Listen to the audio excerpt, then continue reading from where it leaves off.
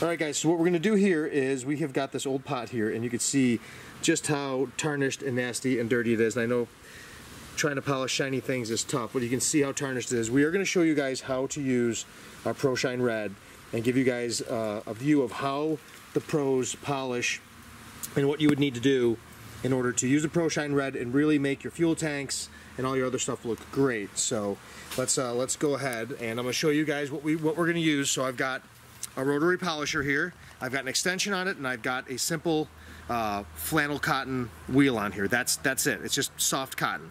That's it. That's all you need. If you want to make more cuts and cut harder, you would use a spiral cotton wheel, which is this. You'd use this before you use this. And I'm going to show you guys how amazing this is. I know this is crazy that it polishes well, but it works unbelievably good. So I'm going to put a little bit of the Pro Shine Red on here. You don't need a lot. I'm going to go ahead and spread it around a little bit here, and then we will go ahead and get going. I'll spread it around. And we're working this at about 2,500 RPMs, nothing crazy.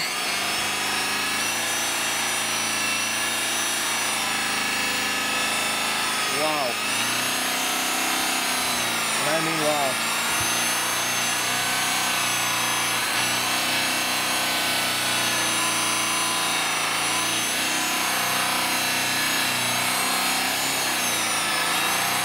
The level of shine you can get is just staggering.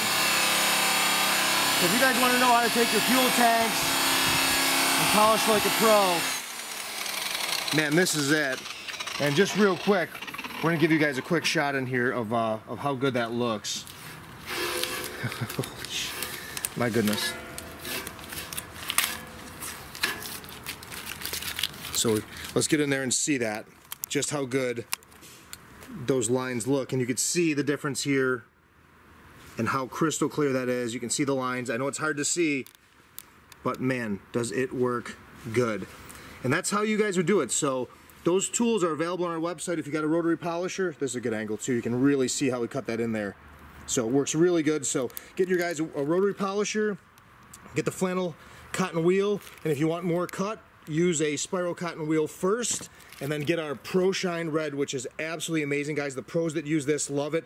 That's how you use it if you want to use it.